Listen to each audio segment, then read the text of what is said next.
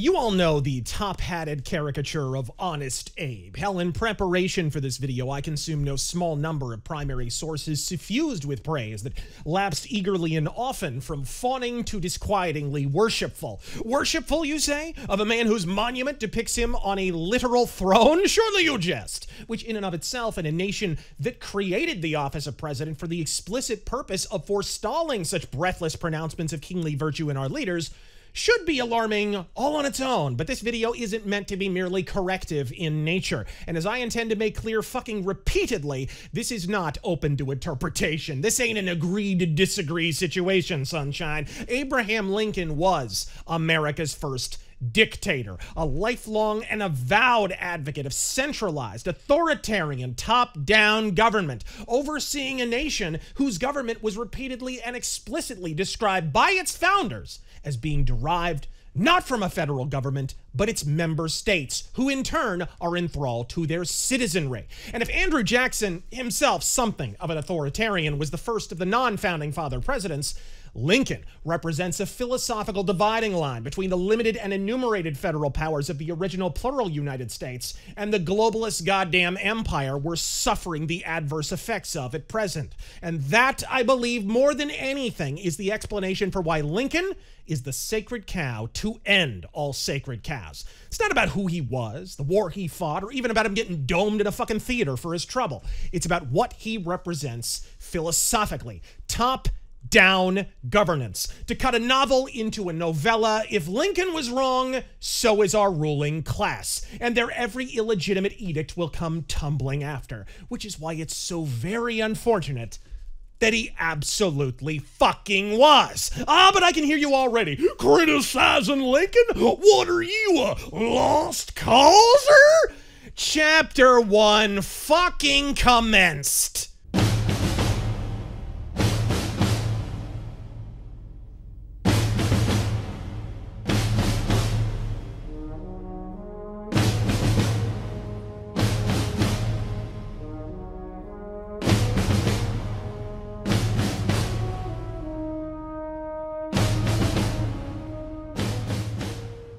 The Lost Cause may be the single most towering straw man ever erected. The idea that the Civil War was not principally waged over slavery, but was, like most any other war, primarily economic in nature, doesn't come from lost causers. It doesn't come from me. It comes from fucking Lincoln.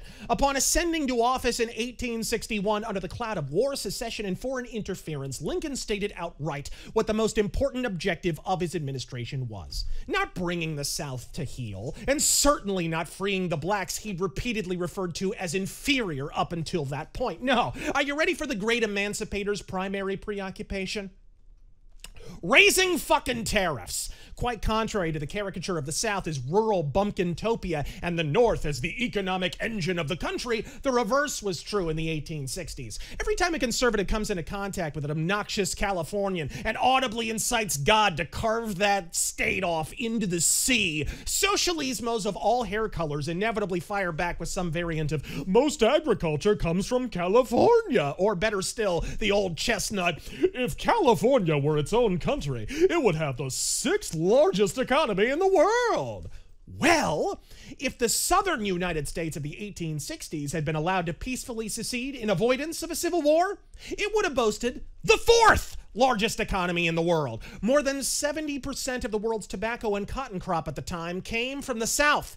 And as high-tariff Lincoln came to power with Thaddeus Stevens and the radical Republican Congress in tow, the southern states who were primarily funding the government through skyrocketing tariffs had never been represented less. What's more, thanks to a slow takeover, many Southerners weren't feeling particularly well represented by their own majority party, the Democrats, either. At the risk of becoming convoluted, before I can dismantle the myth of a civil war over slavery, we need to tackle another omnipresent falsehood. The myth of the partisan flip. Stop me if you've heard this one before. It's some indeterminate, eternally ephemeral date. Sometimes the Civil War, sometimes the Civil Rights era. Hell, I've even heard Nixon. Republicans and Democrats pulled the old partisan switcheroo. Republicans had been central government status and suddenly switched to the party of personal responsibility and small government, while the minarchist Southern Democrats became the Progressive Party. The details of why this happened are left hazier than Ted Kennedy's memory on the night of July 18th, 1969. But as I alluded in a prior video, America's homegrown political binary is the small government states' rights of Thomas Jefferson and the Democrats versus the statist centralized pseudo-monarchist government of Alexander Hamilton and later the Whigs, themselves not coincidentally named after an English political party. This is crucial to comprehending the political motives of Lincoln, who prior to being persuaded to forsake them for the ascendant Republican Party, had been a lifelong and avowed Whig. When considering the cause of a crime, in this case the Civil War, before you can begin to look for evidence, you need to look for patterns, places the victim frequented, people that had motive or opportunity that they had a pattern of contact with. The problem with the narrative that the Civil War was caused by slavery is that a civil war is a symptom, not a cause, an end result of a crisis of secession. When a state or several begin exploring or enacting articles of secession to separate themselves from the federal government, most defenders of the North and Lincoln then fall back to the position that the secession crisis was caused by slavery. But the problem with that is that it doesn't fit the pattern. There was a prior secession crisis that fell just short of the Civil War in 1828 when Henry Clay, Abraham Lincoln's self-professed political idol, passed the Tariff of Abominations, a sky-high tariff rate shoved through by Lincoln's previous party, the Whigs, placing a disproportionate financial burden upon the South, who accounted for over 70% of all exported goods and boasted the fourth largest economy in the world at the time, as we've already established. South Carolina held a special session of state Congress and voted to nullify the tariff, leading the nation to the precipice of outright secession. No mention of slavery, no moral grandstanding about abolition, particularly as Henry Clay himself had owned slaves. High tariffs followed by a secession crisis. Sort of like the exact same thing that preceded the secession crisis that sparked the American Civil War. And Henry Clay is an important figure to research if you want to understand the many lies about Lincoln, many of which he spun himself. Clay believed wholeheartedly in what he called the American system, originally generated by Alexander Hamilton. Speaker of the House, Henry Clay, fighting champion of American liberty. It lies within our power to create a system by which our institutions make us free. Let us become real and true Americans and build an American system that nothing shall ever destroy. The American system essentially means government subsidies, a nationalized bank, and high taxes and tariffs. In short, mercantilism. It became the entire platform of the Whig Party, and Lincoln subscribed to and enacted every word of it. When they call Lincoln a liberator and freedom fighter, understand that these are the very lies Lincoln told at Henry Clay's funeral, at which he delivered a famous, highly politicized eulogy. And like Lincoln, Henry Clay was quoted numerous times, not only calling blacks inferior, but once he became Secretary of State, his statements on American Indians raised eyebrows even at that time. Lovely little bits like, he did not think them as a race worth preserving, unquote, or that their breed cannot be improved, or their disappearance from the human family will be no great loss to the world, unquote. When President Andrew Jackson fought and won in an attempt to dissolve the National Bank, it was Henry Clay who served as the primary antagonist. But historians rarely acknowledge that little Lincoln was riding in the sidecar there. Henry Clay and his apprentice Abraham Lincoln would excoriate Andrew Jackson as un-American, and Abe even echoed his mentor's calls for, quote, future vengeance against the American South. But he may have been in the throes of passion. After all, Lincoln loved his nationalized money supply. So much, in fact, that when the National Bank was killed by Jackson and states had to print money from their own treasuries, Lincoln adamantly opposed every attempt to audit it. And hey, you know what? All those people who crow about how we went off the gold standard thanks to Tricky Dick Nixon? Yeah, well, here's a funny story about Lincoln you're never likely to hear from a history professor. Lincoln's home state of Illinois had all the votes to pass a law requiring the Illinois State Bank to switch from paper to gold money. Democrats knew Lincoln and the Whigs were trying to avoid a vote they were guaranteed to lose, So they barred the doors. Lincoln and the Whigs jumped out the fucking window so they could keep printing paper money. Newspapers of the time lampooned Lincoln and his, quote, flying Whigs. See also Howard Stern on a windy day. As episodes like this illustrate, the Whigs were in their death throes. Democratic country in the South, where the words of Jefferson still resounded through the halls of government, were understandably inhospitable to the Hamiltonian statist thought. And Whigs had no hope of holding office below the Mason-Dixon line. And so Whigs made the same calculation as Southwestern Democrats when they transmogrified into Arizona rhinos in the 1980s and 90s. If you can't beat them, become them. Reformed Whigs turned Democrats soon arose to the highest stations of Southern power. Their focus on state subsidy of industry and the economy led them to be commercially interlocked with plantation owners. And it's likely for this reason that every one of the small handful of states which cited slavery as one but not all of the reasons for seceding just so happened to be in the hands of former Whigs turned Democrats. The Whig wing of the Democratic Party partly incited a civil war that they would later pin on the Jeffersonian Democrats during the post-war period. By entangling the valid arguments for secession proffered by Jeffersonian Democrats with the falsehoods perpetuated by former Whigs, not to mention the post-war Northern academics largely responsible for promulgating the lost cause myth, defenders of the dictator Lincoln have intertangled, vitiated, and discredited by default the very arguments that disproved their faulty hypothesis with a snarling scapegoat that was not, in fact, invented in the South. It was invented and espoused overwhelmingly by Northern academics. Case in point, probably the most prominent exemplar of a lost causer in the 20th century was waspy Whig Democrat and all-around shitbag du jour, Woodrow Wilson, who famously screened The Birth of a Nation at the White House. What was Woody Wilson prior to being president? A Jeffersonian sharecropper? Deep South croc wrangler, perhaps. Oh, that's right. He was a Northern academic. Hey, remind me again who, until only recently, the Public Policy Department at Princeton University was named after. It's a cute little bit of rhetorical Aikido, ain't it? But the lost cause is a lie all the same. I will not be falsely labeled a lost causer, particularly as the most vocal critics of Abraham Lincoln in the modern day generally hail from Rothbardian libertarian political circles, where accusing one of supporting something like slavery is just absurd enough to be mistaken for modern Marvel movie dialogue. Further, as if it even needs saying, even if it weren't a world-rending lie, the South don't need to be the good guys for Lincoln to be a piss-stinking tyrant. I'm not from the South. I have no sympathies with the Confederacy, save the perfectly valid grievances they had for desiring secession, such as disproportionate taxation, underrepresentation, and astronomically high tariffs. But I share those very same sympathies with the New England secessionists of 20 years previously. In short, if you're considering writing the words lost causer in the comments section, consider more constructive activities like cartwheeling through traffic. But if the Civil War wasn't primarily about slavery, what about old Abe being the great Emancipator?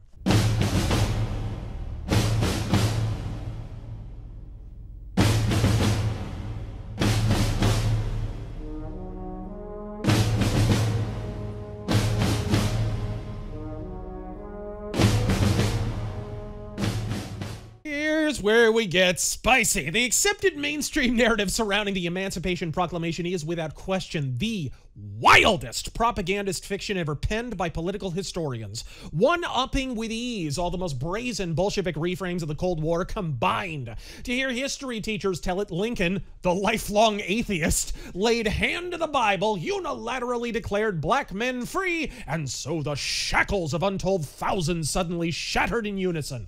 The problem with this assertion is that the Emancipation Proclamation didn't free a single slave. Process that for a beat. Not one! And the reason why is simple and admitted by both Lincoln and his entire cabinet. It only applied to the South, rebel territory, which Lincoln did not at that point control. In fact, at the time of the Emancipation Proclamation's issuance, the Union didn't control a whole hell of a lot. The war was going poorly. Despite outnumbering their Confederate adversaries in most major engagements, the Civil War to that point could best be categorized as several months of occasional victories bracketed by a ceaseless deluge of double-dong defeat. And given Lincoln's legendary penchant for micromanaging the military, the failure failure was disproportionately his. And the foreign press were beginning to speculate that if he suffered another Fredericksburg-scale defeat, the Confederates may well have the opportunity to demand concessions or outright surrender. I say this to provide what your history professors most likely did not. Context. Issuing a proclamation freeing slaves in the growing number of territories Lincoln did not control is like the Pope declaring abortion cannot be banned by, say, the Mormon Church. Like, sure, that's Nate Francis, but we ain't exactly on the same Christmas card list here about something that actually affects the fucking most of us. More tellingly, the proclamation specifically stipulated that northern states which already held slaves got to keep them. And at least one state, West Virginia, was readmitted into the Union as a slave state. That would be surprising by itself for most, but even those long since red-pilled on Lincoln may not be aware that not only was the North exempted, but what few Confederate territories Lincoln was still barely hanging on to at the time were exempted. As in by name, as in by fucking county, even troubling himself to specify the exact borders of the area Lincoln would very much like to continue keeping human beings in bondage. Those who have read the actual text of the proclamation will note that there's an entire section delineated which individual regions of Union-occupied Louisiana were explicitly fucking exempt. The Emancipation Proclamation, emancipation not included.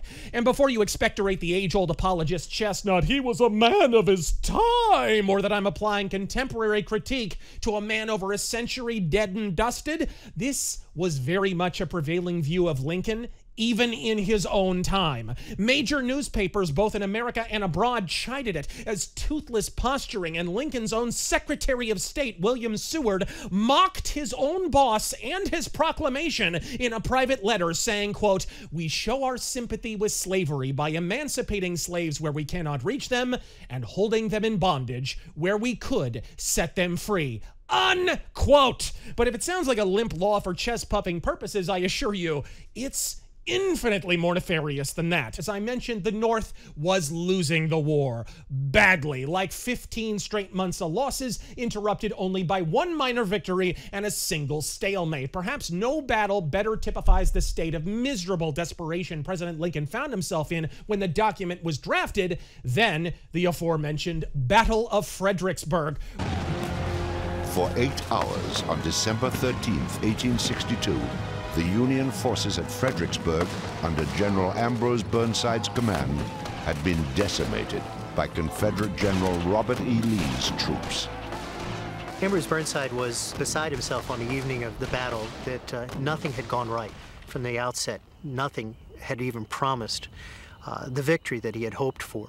Where despite the Union outnumbering the Confederacy 121,000 to 80,000, the Union took more than 2 times the casualties and were forced into full retreat under cover of night. So when one member of the English press wrote that the Emancipation Proclamation was merely a matter of, quote, Lincoln playing his final card, no one understand they were A1 fucking right. But if it wasn't about freeing slaves in the South, because it didn't, and Lincoln explicitly forbade freeing slaves in areas held by the Union, what the hell was it supposed to accomplish? Oh, nothing much. Just government-mandated rape and murder. See, with the bulk of fighting men away, fighting for the Confederacy in the South, the plantation's daily management, for the most part, fell to female members of the family.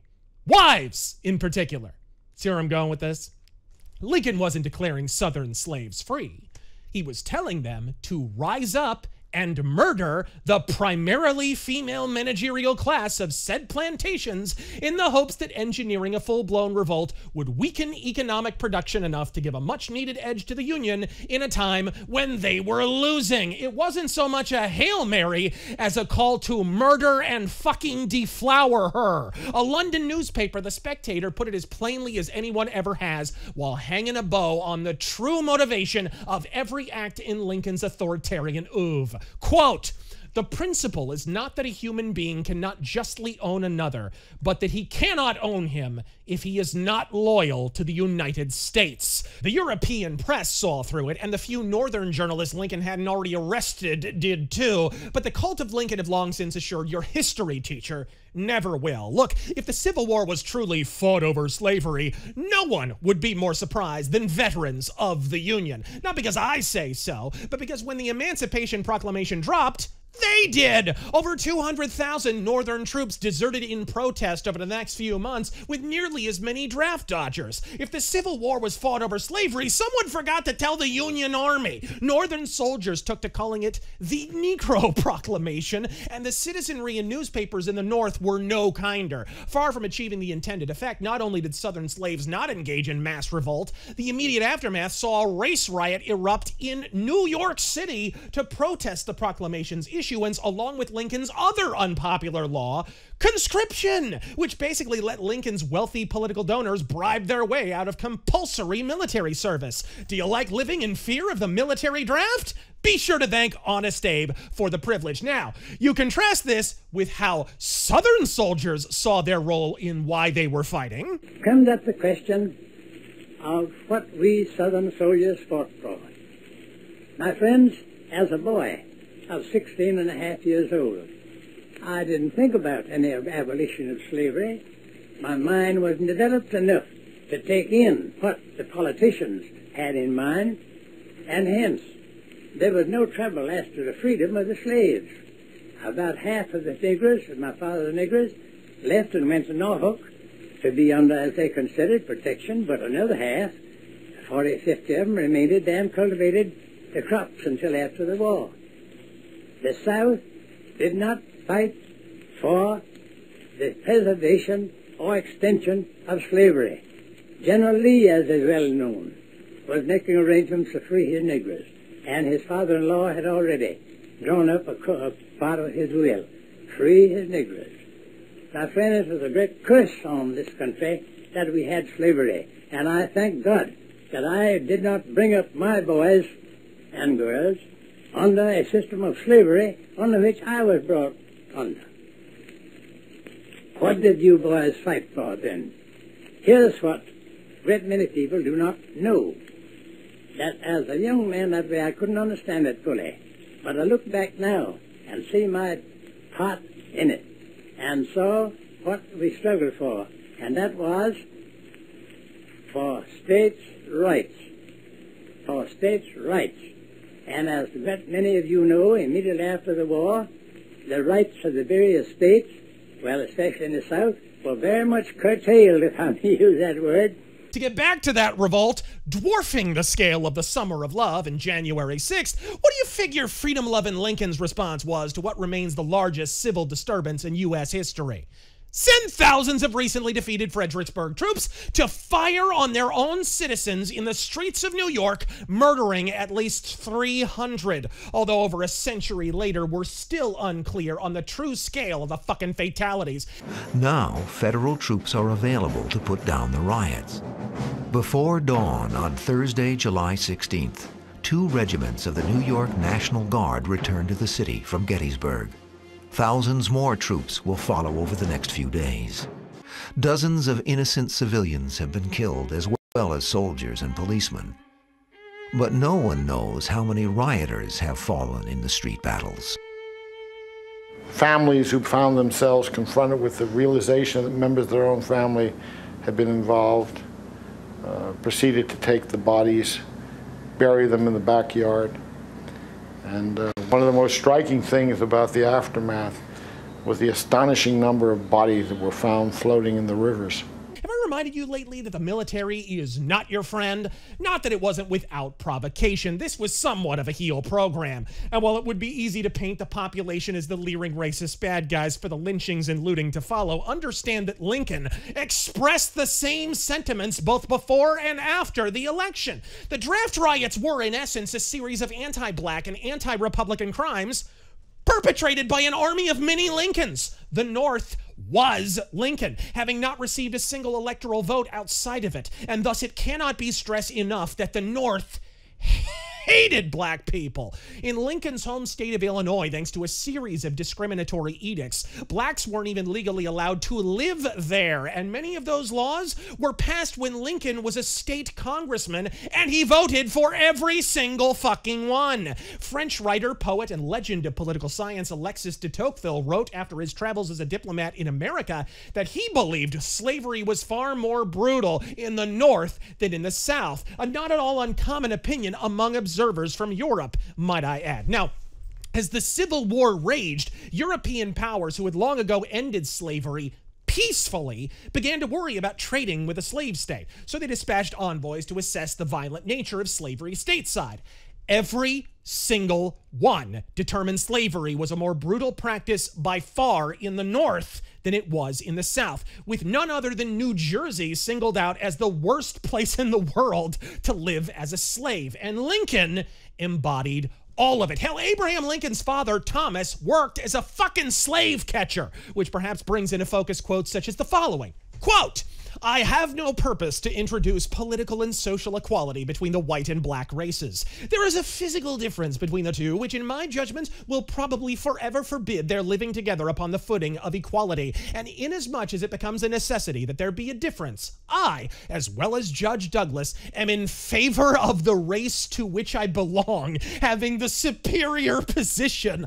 I have never said anything to the contrary."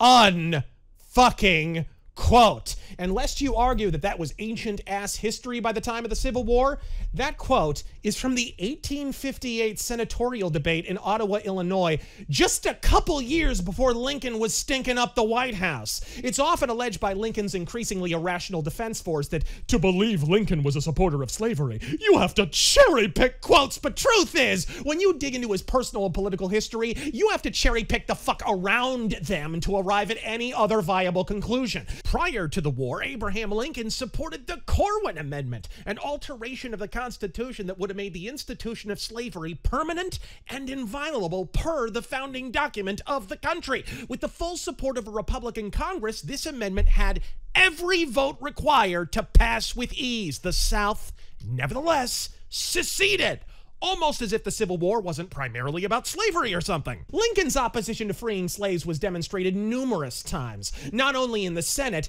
but during his own presidency. In 1861, Union General John Fremont, while waging a war against a guerrilla force in Missouri, enacted martial law, which, as a matter of pure routine in other such instances to that point, afforded the Union Army the right of expropriation of Confederate property. That means legal looting. Fremont drafted what is, in essence, a forerunner of the Emancipation Proclamation, and he did so mere months before Lincoln himself drafted the very same document.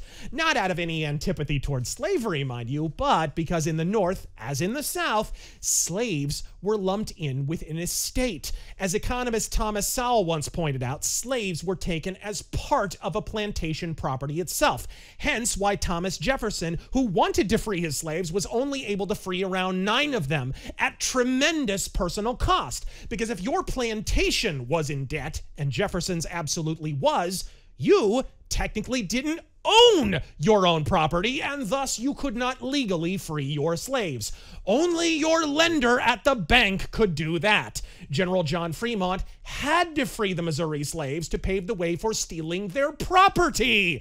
Contrary to the cultists who will argue Fremont overstepped his authority, this had been done a half-dozen times in only the year leading up to this occurrence. What makes this encounter unique is that not only did Lincoln specifically demand the provision that liberated slaves be removed, he removed Fremont from fucking command. In fact, it was in response to criticism over this very act from his own side that Lincoln was compelled to write a letter addressing it to the New York Tribune's Horace Greeley, from which emerged the fabled quote you'll often see fallaciously cited by leering Lincolnites waxing pragmatic about how it was all just really to preserve the Union. And I quote, "If I could preserve the Union without freeing a single slave, I would do it," unquote. That the Union was already dissolved by Lincoln when he made it effectively involuntary under penalty of arrest, deportation, or death, failed to make the fucking article. Ironically, this oft-cited quote is an explicit contradiction of Lincoln's myriad prior statements, which asserted that the president has no constitutional authority to act on the issue of slavery, meaning that essentially with this single newspaper quote, Lincoln just publicly declared himself dictator. Be sure to mention that when the everything he did was to preserve the Union yahoos dust this dog shit quote off and shove it in your face as some manner of facile counter-argument. It's like if someone asked you for evidence Hitler really dug the shit out of Jews, so you hand him a copy of Mein Kampf. And speaking of dictators...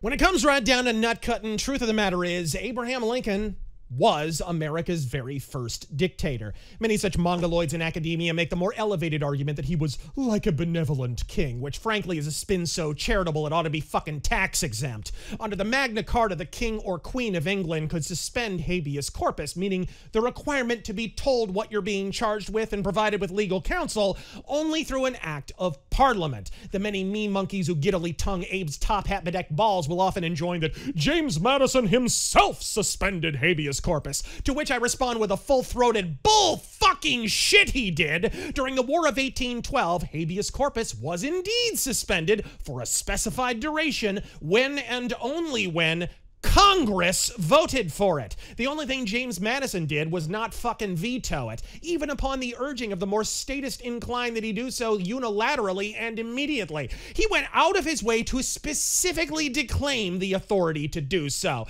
Lincoln, meanwhile, knew better than the father of the Constitution. He circumvented Congress entirely and suspended habeas corpus his own damn self, then set upon the enterprise of deporting his political enemies in the North or jailing them for infractions as minor as neglecting to include a prayer for Abraham Lincoln at the beginning of a public church service. As no shit, the Lincoln administration required by what they construed as law for the duration of his despotic administration. Folks, Lincoln wasn't a king, whatever the literally sitting on a fucking throne Lincoln monument might suggest, let alone the post-death portrait commissioned by Congress portraying an angelic Abraham Lincoln ascending to heaven, flanked by fucking cherubs on the taxpayer's dime.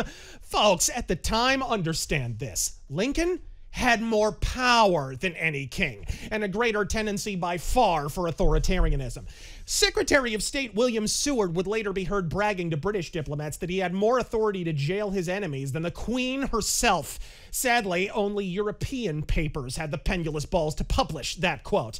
No one put it more plainly than Ohio Congressman Clement L. Vallandigham, who in famous reply to Abraham Lincoln's State of the Union address enjoined that Abraham Lincoln's assumption of illusory war powers was, quote, a dangerous violation of the Constitution, which this civil war is professedly waged to support, and that declaring war without a congressional vote was, quote, the kind of dictatorial act which would have cost any English sovereign his head at any time within the last 200 years, unquote.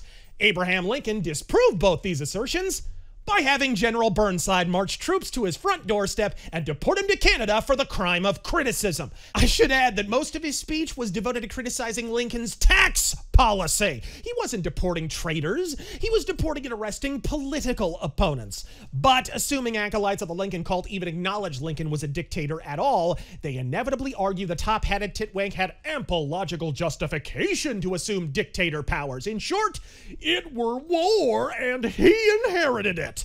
Two problems with that. One, Lincoln inherited a secession crisis. He created a fucking war. And two, point me to the provision in the Constitution that allows for fucking wartime presidential powers at all.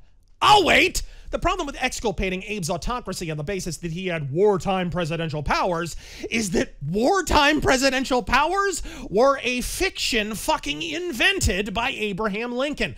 Congress, not the commander-in-chief, may assume or confer wartime powers in the event of emergency. James Madison never invoked war powers when New England refused to participate in the War of 1812, effectively seceding from their official obligations in that conflict. Yet, wonder of wonders, Honest Abe found him just lying around through a barkingly batshit interpretation of the Constitution that construes the president's duty to, quote, take care that laws be faithfully executed, with the president becoming the law lest his subjects be faithfully executed. Lincoln doesn't have the "it was war" defense because it wasn't one until his actions upon assuming the office, and he doesn't have a wartime powers defense on account of he fucking invented them. Lincoln felt he knew better what the founders meant than even the fucking founders did, assuming his non-existent emergency powers unilaterally and without consent of Congress, secure in the knowledge that the radical Republicans, under perhaps the only man more authoritarian than himself, Thaddeus Stevens, would cover his bony ass. And oh, did they ever.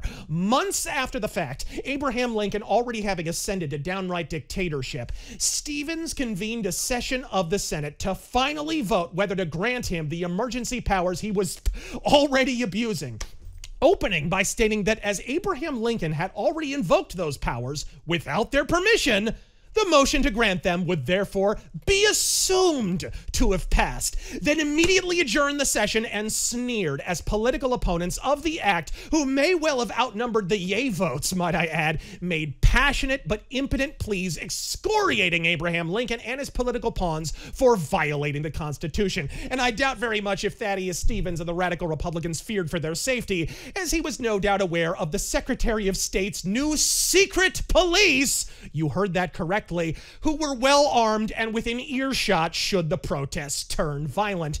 And speaking of which, anyone who knows anything about Alaska will doubtless have a more than passing familiarity with William Seward. But long before he was spending way too much of our money acquiring Canada's mini fridge in Alaska, Seward launched a faltering bid to secure the Republican nomination, which Lincoln would later inhabit, spawning the conciliatory gesture of making Seward his Secretary of State. Even a middling student of history likely knows all that. What most do not is that Seward was also the fucking Himmler of the Lincoln cabinet. After Lincoln's unilateral assertion that he possessed emergency powers enumerated precisely fucking nowhere in the Constitution, and with pro-secession sentiment reaching a fever pitch in the North, given the tight business ties between New York entrepreneurs and their trading partners in the South, Seward set out forming a secret police whose stated goal was to suss out, and I quote, disloyalty. But functionally speaking, they were professional quashers of dissent. Period. Praise Jefferson Davis. Better hope your Republican neighbor didn't overhear. With habeas corpus suspended, you can and will be arrested without trial. And many, many were.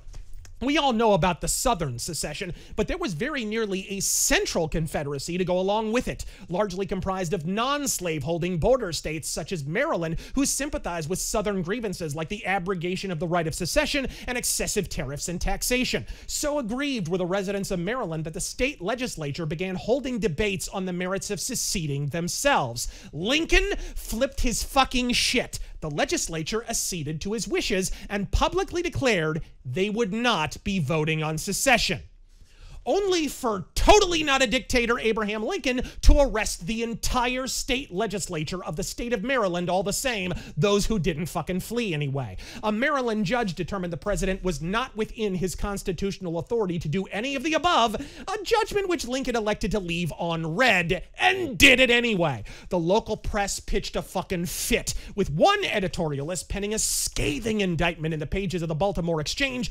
deploring the president for his autocratic proclivities. He was immediately imprisoned, and he was in good company. Over the coming year, an estimated 13,000 political opponents and journalist critics in the North would be arrested without charge or affordance of trial. That editorialist's name? Francis Key Howard, grandson of American icon Francis Scott Key, the lawyer and poet who famously authored The Star-Spangled Banner while witnessing the English assault on none other than Fort McHenry.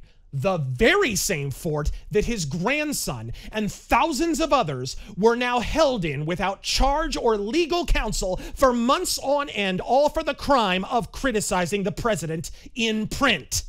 Honest Abe, ladies and gentlemen. Incidentally, Howard's incarceration would provide the subject for the book 14 Months in American Bastilles, which, despite the unceasing suckfest for Abraham Lincoln in years since, somehow managed to be housed in the Library of Congress, presumably when less totalitarian heads later prevailed. But for the time being, the crackdown had begun. The anti-Führer furor reached such white-hot pitch in the state of Maryland that an anti-Lincoln third party hit the ballots hard. And in the event you're still reeling from our more recent forays into electoral fortification, you may be interested to note that Seward, under direct orders from Abraham Lincoln, had all opposition party ballots color-coded so that they could be taken to a neutral location and presumably fucking burned. And that's if they even got a goddamn vote, as Honest Abe ordered the government to print posters urging all citizens to point out Peace Party activists to Seward's secret police. And thus an appalling number of Baltimore citizens were arrested while carrying the wrong color ballot. The official charge, you inquire? And I quote, polluting the ballot box. And you thought Baltimore was corrupt on the fucking wire. In the time of Lincoln, long before the internet or fucking phones, there were two primary methods of communicating information: newspapers and the telegraph. Abraham Lincoln censored them both. And we're not talking, oh, an intercept here, a false message there. I'm talking full bore. Lincoln made a list of over 100 newspapers in the North that had been critical of himself, and then ordered the Postmaster General to refuse them fucking mail service. New York papers in particular were singled out in censorious fashion. The New York Daily News, owned by Ben Wood, brother of Fernando Wood, then mayor of New York City, himself an incisive critic of old Abe, elected to apply some aikido to the problem. He paid for private couriers and delivery services to dispense his paper to each and every customer on the route. Lincoln ordered federal marshals to arrest them. The paper went out of business within 6 fucking months. By late 1861, virtually every one of the hundreds of newspapers all across the country critical of Lincoln had been shuttered or silenced, even at the times with the aid of military force. And whatever newspapers could not be cowed with threats or outright imprisoned due to personal or political connections, unknown mobs of ransackers who looked an awful lot like William Seward's secret police with potato sacks on their skulls simply broke the fuck in and pulverized their printing press with sledgehammers and pickaxes. Hell, sometimes they didn't even trouble to disguise themselves. When the Democratic Standard in Washington, D.C. dared discuss Abraham Lincoln's micromanagement and military blunders during the First Battle of Manassas, uniformed military barged the fuck in the front door and set fire to the building during working hours. Something you have to understand about the Civil War is that it did not go well for the Union initially, and as fatality figures went from rough to awful to biblically butt-fucking bad, the so-called Peace Party became ever more vocal in the North. Crucially, most of the censorship described in this video occurred long the fuck before that. Contrary to the cunts who allege Abraham was a man made for his time, a humble individual turned tyrant in response to events beyond his ken, the historical record is transparently clear. This was an authoritarian in waiting, ever vigilant for a sufficient excuse to honor the rigors of his repugnant programming. His earliest political statements, stretching back to the 1840s, assert the need for central planning and the strong arm of authoritarian government. Hell, in his introductory speech upon achieving his first ever political office, Lincoln said, quote, "I am humble Abraham Lincoln. My politics are short and sweet like the old woman's dance. I am in favor of a national bank, in favor of the internal improvement system, see business bailouts and mercantilism, and a high protective tariff," unquote. The Civil War did not make him that way. Abraham Lincoln helped make the Civil War. Stop fucking praising him for it, or you'll keep getting more of the same. Under circumstances such as these, it's remarkable there were any more northern newspapers willing to criticize the president at all. The fact that there were hundreds speaks to the deep and abiding resentment of Lincoln's dictatorial behavior, even under threat of destitution, execution, or imprisonment. If you are a defender of Abraham Lincoln's assumption of dictatorial powers to preserve the Union, there is one inexplicable and indefensible fact that simply will not die.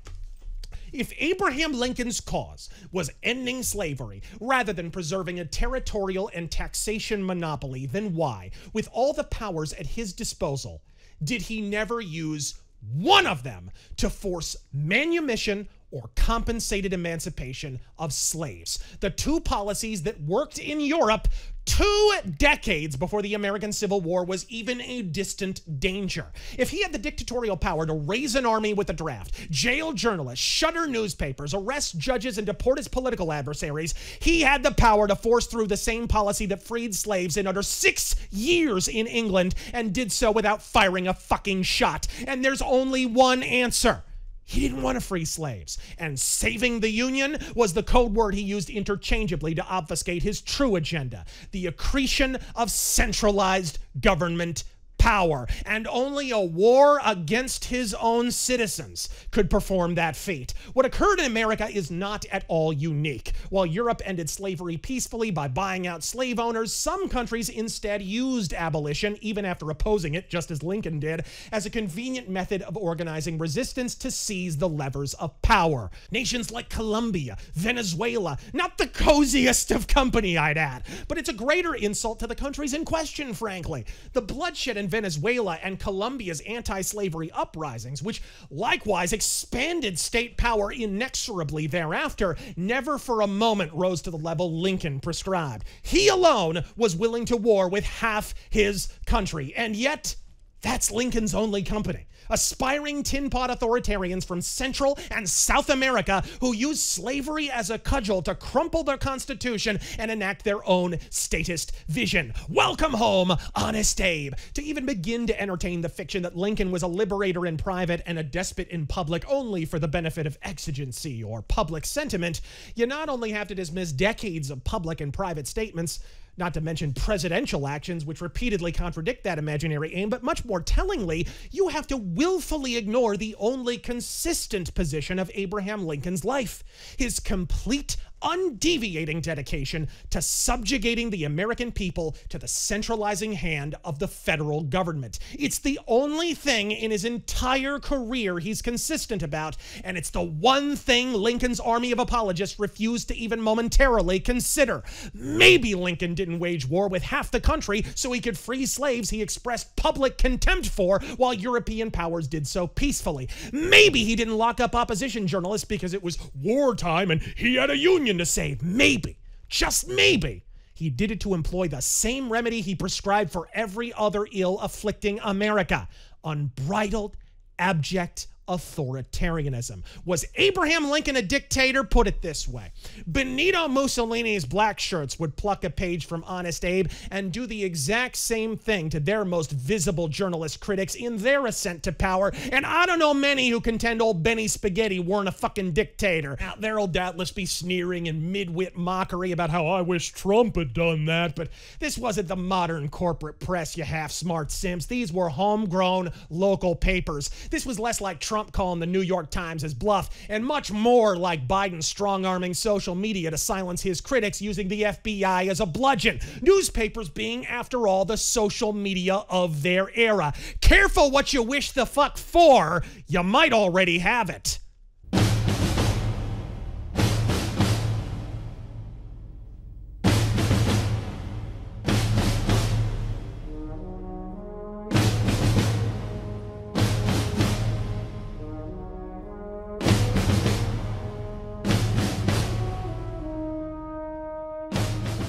The black heart of the Civil War holds an even more darksome truth by far. As I've previously intimated, not only was it not waged to end the enterprise of slavery, it was arguably only peripherally waged even to preserve the territorial and tax monopoly they held during a time of financial crisis in the North. Look, in a central philosophical context, the real reason the Civil War was waged was to end the heretofore universally acknowledged right of secession, something Lincoln's most ardent defenders are inevitably forced to argue does not exist in order to absolve their neck-bearded Buddha of culpability. The Union, they argue, was voluntary to join, sure, but inviolable once entered into, and thus all the tyranny, all the unjustified jailings, the establishment of a secret police, indeed the Civil War itself, is all permissible under the proviso that he did it all to save the Union. This despite 3 separate states reserving the right to secede when they joined, including at least one,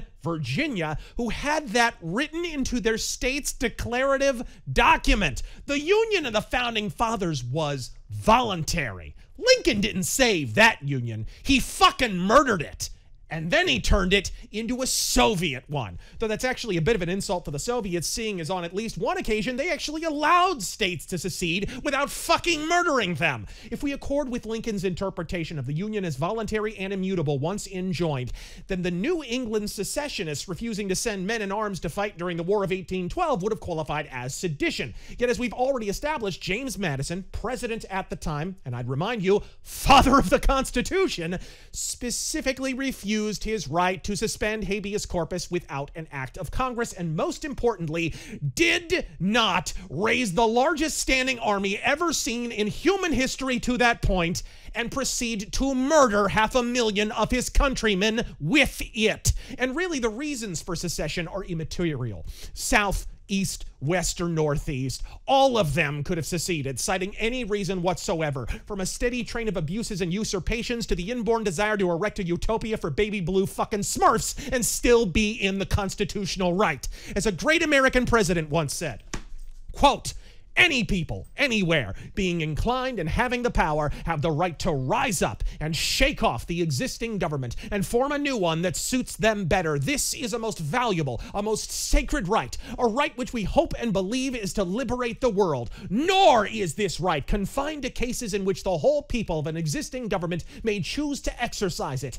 Any portion of such people that can, may revolutionize and make their own of so much of the territory as they inhabit, as said on January 12th, 1848 by Jefferson. Oh shit, that was Abraham fucking Lincoln, wasn't it? Lest you believe that was a one-off, old Abe himself later appeared to reverse position on the subject of secession when he helped set up a Republican puppet state in the western half of Virginia in 1864 and incite them to what? Secede! Unfortunately for him, it was also unconstitutional, as the federal government has no constitutional authority to simply make a seceding state. Governments are explicitly defined as being created by the people within said region. His own Attorney General, Edward Bates, said as much. In fact, much of the more vivid accounts of Abraham Lincoln's tyranny comes not from some imaginary Southern strawman shrieking lost cause slogans across the cotton fields, but from people in Abe's own administration. In fact, if one goes categorically through the Declaration of Independence to the so-called train of abuses Jefferson and the Funky Bunch claimed they'd suffered under English occupation, well, let's just say the slightest of patterns emerges. Point number 1, King George abolished their representation and installed English minders, effectively regional dictators, to oversee incompliant colonies. Sorta kinda like the martial law conquered southern territories labored under, or the outright military dictatorships that ruled over the southern United States for another, 12 titty fucking years after the Civil War. Point number 2, the King of England leaned on, or removed, judges until they complied with his political will. You know, like when Lincoln arrested a federal judge for criticizing his assumption of imaginary dictator powers while suspending habeas corpus. Point number 3, the King of England created new bureaucratic offices from whole cloth while sending, quote, swarms of officers to harass the people and eat their sustenance, like, Abraham Lincoln's bureaucratic hydra that oversaw Southern affairs even long after his death. And as for swarms of soldiers, would you consider, say, a secret police that at one point was ordered to fire upon and murder hundreds of New York protesters during the draft riots to be all swarm-like? What about General Benjamin Butler, who ordered that, quote, any Southern woman failing to show the proper respect to Union soldiers would be regarded as a prostitute and treated like one. Gorsh, but I wonder what he meant by that. I mean, you could go point by point down the Declaration, keeping armies among the people. Well, if by keeping you mean arresting and fucking killing, then sure. Rendering the military independent of the citizenry. Well, Lincoln sure as shit instituted the draft, didn't he? Soldiers quartering among us, cutting off all trade, imposing taxes without consent. Point by ass pounding. Point. Every crime the founders ascribed to the English and King George, though more rightly credited to Parliament, who at that point were far from funkadelic, can just as readily, in some cases even more obviously, be ascribed to Abraham Lincoln. And here's the kicker. Most of that train of abuses occurred before the fucking war. If the Civil War was treason, so the fuck was the American Revolution. Not because lost causers say so, because the goddamn Declaration does. Oh, and Thomas Jefferson, the author of said document, his grandson, Thomas Garland Jefferson, fought for the Confederacy and died at the Battle of Newmarket. Now, I assured all of you this wouldn't be a video about the Civil War, and look, I won't. But there are 2 chapters of such that simply must be discussed to truly comprehend the demoniac nature of the despot in question. Its incitement and its conclusion. As I said previously, the problem with alleging Lincoln's every act was justified on the basis that he was facing treason and civil war is that he didn't inherit a civil war, he inherited a secession crisis. Abraham Lincoln helped engineer a civil war. Whatever your feelings on the outbreak of the Civil War or its inciting event, the siege of Fort Sumter, allow me to reiterate, the South do not need to be the good guys for Lincoln to be bad. The South had seceded, and at least until that point had done so without firing a shot. The Union maintained military bases in the South in explicit defiance of this fact. I would remind you all that we warred with England twice over this very same behavior. Lincoln nevertheless assured all that it was not an act of northern aggression, and to underscore his point, he vacated several military bases throughout the South when pressed to do so. A Confederate Peace Commission were dispatched to secure a separate peace. Lincoln ignored them. French diplomat and poet Alexis de Tocqueville offered to independently arbitrate a peace between the parties. He was rebuffed by Lincoln. For weeks upon weeks, as tensions mount and the local populations complain of being ransacked by Union looters, Lincoln assures everyone in the media he intends to cede Fort Sumter to the South. And then he reinforces it with an armed military escort in tow who, for some bizarre reason, have explicit orders not to fire, even if fired upon, almost as if he expects it. Just aggressive enough to provoke retaliation, but not aggressive enough to appear the architect of the Civil War. See what's happening here? Because outside observers from Europe and elsewhere certainly did. Hell, even local papers, as the Providence Daily Post put it, quote, Mr. Lincoln told newspapers for 3 weeks that Sumter was to be abandoned. Now Mr. Lincoln has found a way to author a civil war without appearing its aggressor. Unquote. Lincoln wanted a war desperately. Not because your lost cause straw man says so, not because I say so, but because after the first shots were fired, fucking Lincoln said so. In a letter to Union Naval Commander Gustavus Fox dated May 1st, 1861, just weeks after the Sumter bombardment, which resulted in 0 fatalities, might I add, Honest Abe would write, quote, you and I both anticipated that the cause of the country would be advanced by making the attempt to provision Fort Sumter, even if it should fail. And it is no small consolation now to feel that our anticipation is justified by the results. Unquote. See, what I deliberately didn't mention earlier on is that Lincoln was warned not just by the South, but by his own generals that reprovisioning Fort Sumter would be an act of war. Lincoln not only did so, he sent along an armed battleship escort just so the South didn't misinterpret his provocative intention, after promising repeatedly he would not, including once mere hours before the event. Gustavus Fox himself would later recall that it seemed important to Lincoln Lincoln to, quote, show the South as having fired upon bread. The War of 1812 was waged because the T-Swill and fucking Redcoats wouldn't vacate their military bases in American territory. Why would Lincoln make and to reinforce a military base in Southern territory with an armed naval escort when he'd vacated numerous Southern bases already by that point be taken as anything other than a provocation? Lincoln's own secretaries, John Nicolay and John Hay, admitted not only had Lincoln maneuvered the South into a situation where they would basically have to be the first to fire, but that it was, quote, important that the rebellion be put in the wrong in the process, unquote.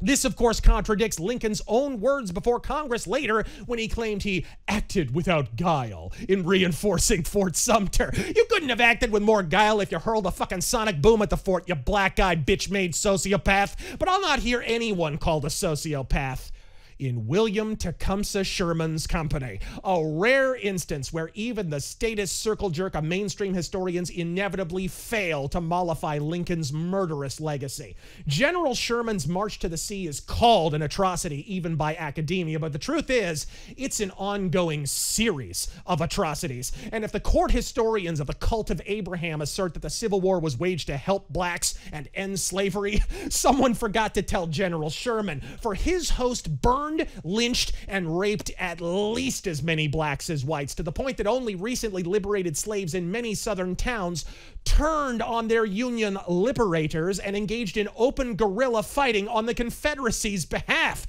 Sherman was quoted once as saying that he believed that slavery was good for black people. So we know that he was no liberal. Which will tend to happen given lovely episodes like having a noose slung around your neck until you tell Sherman where Confederate bases are located, or being held down and forced to watch as your wife and daughter are raped by the same Union soldiers that just turned your town into a parking lot.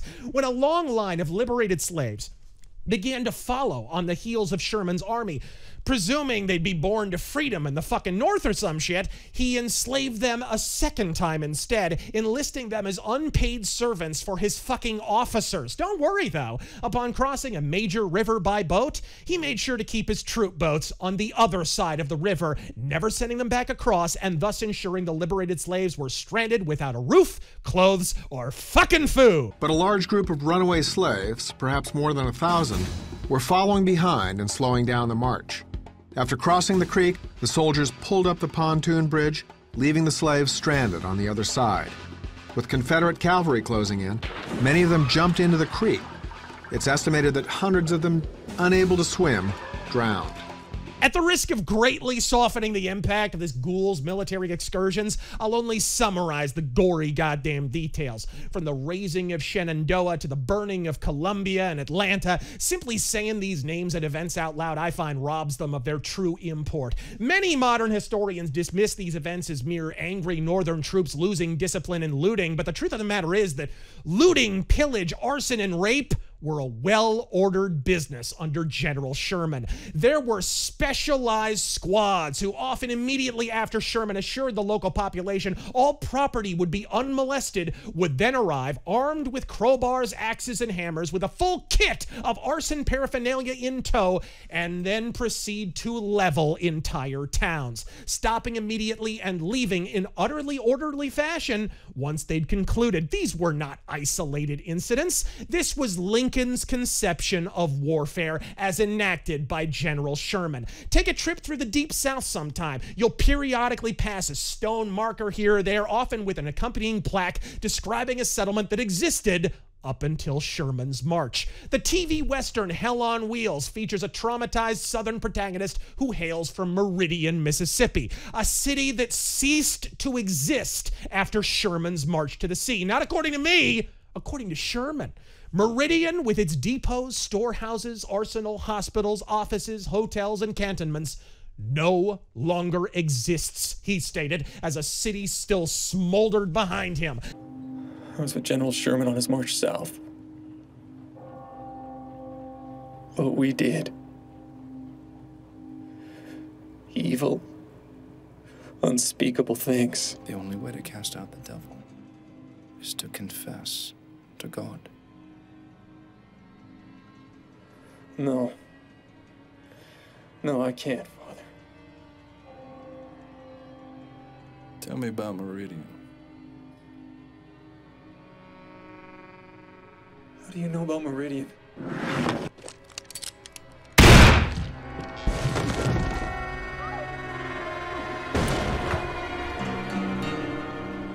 The thousands dead, robbed, and raped might have been considered fortunate, as the remaining citizens were ordered at gunpoint to vacate the city, with winter rapidly approaching. There were injuries on both sides, and Southern looting happened more than once, but the Confederacy never boasted anything approaching this level of administration-endorsed institutional genocide. Lest we mistake Sherman's intent, in a private letter to his wife, he would describe the purpose of his campaign as, quote, extermination, not of soldiers alone, that is the least of the trouble, but of the people, unquote. To which his wonderful wife, Eleanor Ewing, would express arousal at the prospect of the war being one of, quote, extermination, and that all Southerners should be driven like swine into the sea. May we carry fire and sword into their states until not one habitation is left standing. What soaring prose! Long may she rot. And if Abraham Lincoln was celebrated for his unprecedented micromanagement of the Civil War, and indeed he is, then the cult of Lincoln's feeble attempts to allege that these were isolated incidents of which he was utterly oblivious and never once ordered approach the order of outright barking lunacy. In preparing for this presentation, I consumed a litany of sources, from favorable, fluffy accounts of Lincoln the Liberator to lost cause agitprop pronouncing him a demon made flesh. I'm here to tell you nothing I read about Lincoln or the Civil War turned my stomach like William Tecumseh Sherman's personal collected memoirs.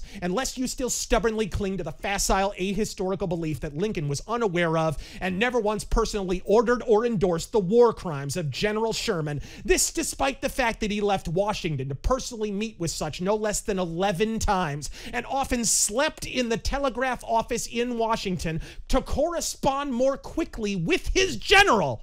It's the words of Sherman himself that will disabuse you of that delusion. In his memoir, Sherman describes a gathering of Lincoln and his victorious generals convened in March of 1865, a mere month from the demoniac in question catching the most deserved bullet in history, wherein he describes Lincoln as requesting a detailed account of his march to the sea, and that Lincoln, quote, particularly enjoyed hearing stories of the activities of his, quote, bummers.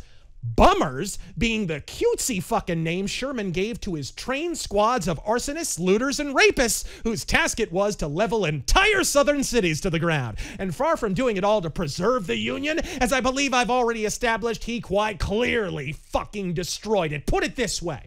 If you're an American and someone asks what country you're in, what do you say? The United States. Singular. You don't say Louisiana, one of the United States. Prior to the Civil War, United States was plural. The proof that the authoritarians won and the Civil War was actually about ending the right of secession is in every sentence you have ever uttered that involved the United States of America. And most motherfuckers never notice.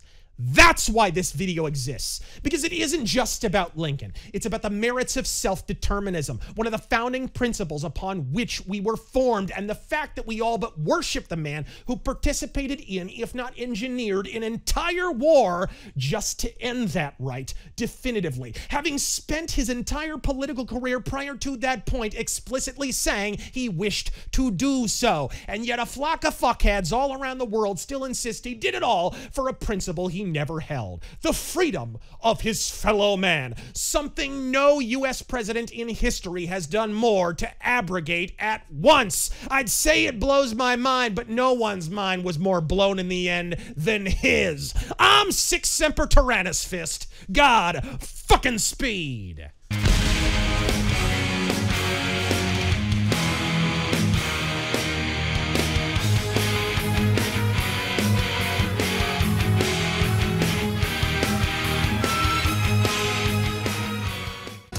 Won't miss this time. Oh no, he's gonna blast President Lincoln! Ha! I knew you'd risk yourself for Mr. Lincoln.